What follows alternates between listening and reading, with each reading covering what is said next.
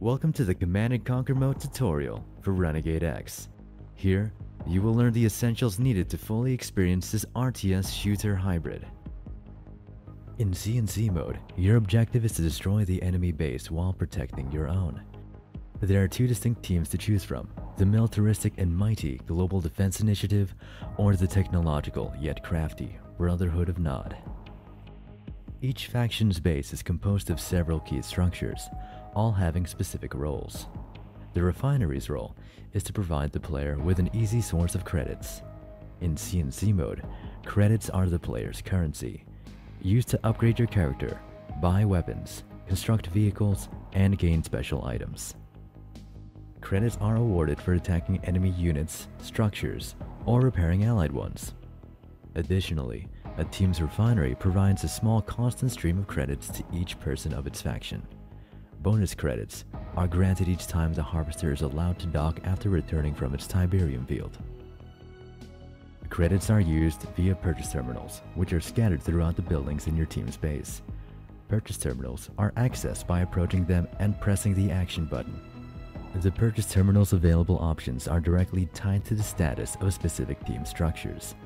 The GDI barracks and Hand of Nod will allow their respective team to purchase advanced infantry classes.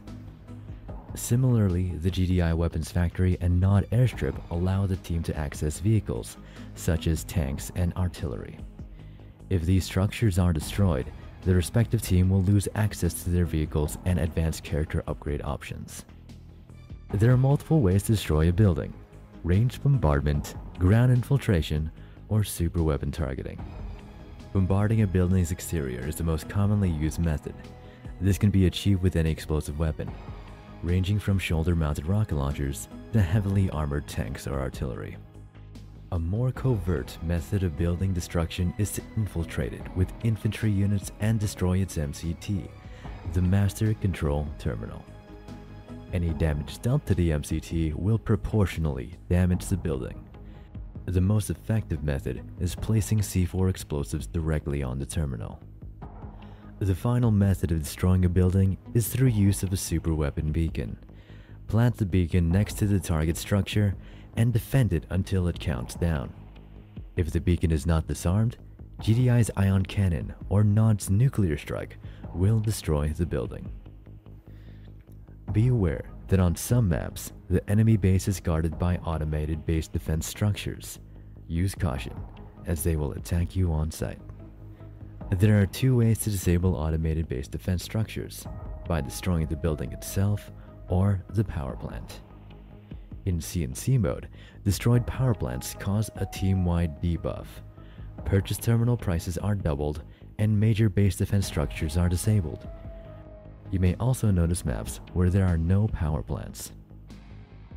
The GDI Hotwire, Nod Technician, and Basic Engineer classes are equipped with repair guns. If a friendly building is damaged, these classes can repair it quickly by firing the repair gun at the MCT. This gun also repairs friendly infantry and vehicles.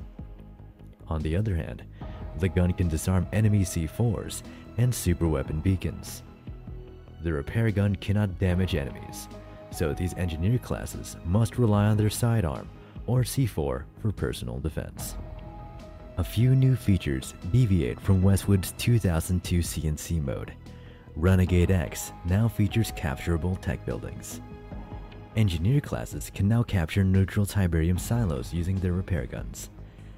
A captured silo will give your team additional credits and a new selection of Tiberium sidearm weapons. Silos cannot be destroyed, but they can be recaptured by a team at any point. Renegade-x also introduces new sidearm replacements. At the purchase terminal, players can exchange their pistols for carbines and automatic weapons. Some pistol replacements will cost a varying amount of credits. Timed C4s can be exchanged with hand grenades. The Airstrike is a new superweapon in Renegade-x. Both teams can purchase airstrike binoculars and paint a target from afar. Within seconds, GDI A-10 Warthogs or a Nod AC-130 gunship will fly in and bomb the area. While airstrikes are not very effective against buildings, They can effectively wipe out vehicles and infantry within the painted area. This concludes our basic tutorial. Remember, this only scratches the surface of what's possible in Renegade-x. In our future videos, we will go into more advanced tactics and team strategies. For years, Totem Arts has worked hard to breathe new life into Command & Conquer mode, and now is the time to bring this cult classic shooter from 2002 back into the spotlight. See you on the battlefield, Commander. It's finally time to rock and roll! Woo!